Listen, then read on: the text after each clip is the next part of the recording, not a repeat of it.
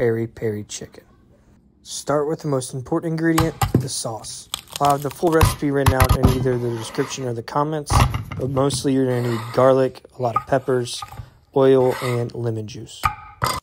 You're going to want to use as many red peppers as you can, but all I had available to me was jalapenos and habaneros. Throw all of your ingredients into a blender and blend it until it's as smooth as physically possible. As for all the other spices and ingredients, you can switch those out for whatever flavor profile you're looking for. Now onto the chicken. You want to marinate it in some of the sauce for at least a few hours, if not overnight.